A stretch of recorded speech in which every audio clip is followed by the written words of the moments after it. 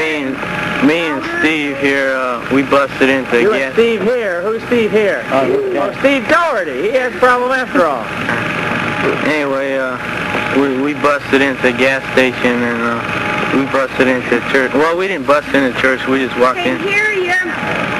We busted into a gas station and we walked into a church. You walked into a church through which door? No, the window was open. Oh, the window was open. What kind of church? It's just like a mess scene. Welcome. Come in and rob. What? What kind of church? Catholic church. What are we going to do in there? Trying to find a mass at 3 in the morning? No, we're just looking for a place to sleep. For a place to sleep? And what else? For some food. What'd you find? A couple bags of potatoes. What else did you find? Some Coke. Papers. What else? That's it. What found you? Well, after that, we walked up the road and we busted into a gas station. Well, that was open too, but we went into there. Anyway, police drove up and they picked us up. Hey, what happened? They threw us in jail. Enjoy yourself? Yeah, it's okay. The average American really has no experience with democracy. He reads his newspaper about some other people playing at democracy, but he has no experience at it. The average kid that comes to see us is infinitely worse off than the average American. He has never had a chance to make a decision for himself. He has no sense that he is the master of his fate, the captain of his soul, is in charge of anything at all. And this is most important. The best evidence indicates that this is the most important attitude for school success and for life success. So at Green Valley, we construct a thing which we call general meeting, where everyone has one vote and we attend to problems. Not the my mama was mean to me, therefore I'm a thief kind of problem, but someone stole something from me, someone broke into my room, someone kept me awake late at night, someone did this, that, and the other thing. The solutions the kids come up with are probably never perfect. But the fact that they are attended to, that adults listen solemnly, and that they accept their solutions, gives them a long learning experience of being in charge of themselves, of learning to trust each other, of learning to trust a process. Often it has to be chaired by an adult because kids simply have no experience with it, and frequently there are adults who cannot handle the situation. It must be fast, it should be funny, it should be to the point, it should at least visibly solve the problem. But the ultimate outcome really is important, that is the actual sentence that's handed out to the malefactor or a young criminal. What's important is that you go through a process of talking in front of your peers about what you've done, and so become socialized, and so also learn that democracy is not just a breakfast food to be merchandised, but something to utilize, a tool that is very, very effective and much more efficient than many so-called modern therapies.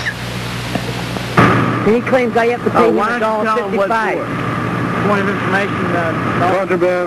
Contraband, can't bring that up. Bearing on cigarettes are,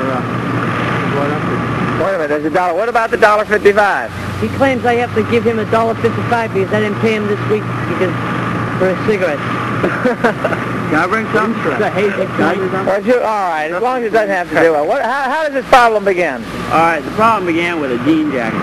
With a jean jacket? Right. All right, we can discuss that. All right, and I said, you'll have a pack of cigarettes this weekend. So I came up to him the other day, and it was all ripped and mangled, and he said, so I took him down to the place down at the craft shop and mended it all up. And I came back and I gave him a pack of smokes, and I come back to supplies, and I find out it's not his jacket. And so, No problem. No problem. And so I just figured, I'd like to get back at him, because I was so stupid, and I'd just like to, get a little revenge. Whose jacket was it, Mr. Ball? It was Danny Hannigan's, and he said that since I sewed it, I could have it anyway. But Where's Danny Hannigan?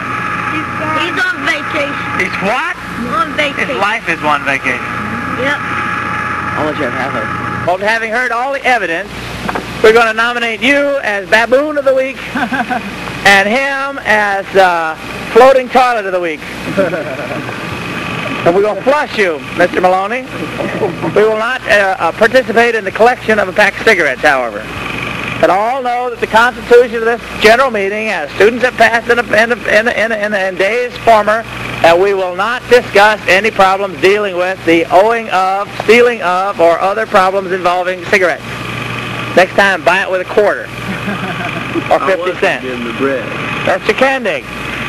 No, I don't have time. Just yourself, right? Mr. Jordan Lerner. Thank you, Mr. Lerner. Mr. Locke. We're not all perfect adults by any stretch of the imagination, but we try to let kids see people who have jobs and functions that are real, and that in doing them you can have some enjoyment, and that the things which count on in life are crisp and real and have immediacy, and above all are kind of fun. And that's the biggest change in how the kids are before they come, and what they see when they are here, and what they're like when they go out. At the very least, I think they need a lot of fun.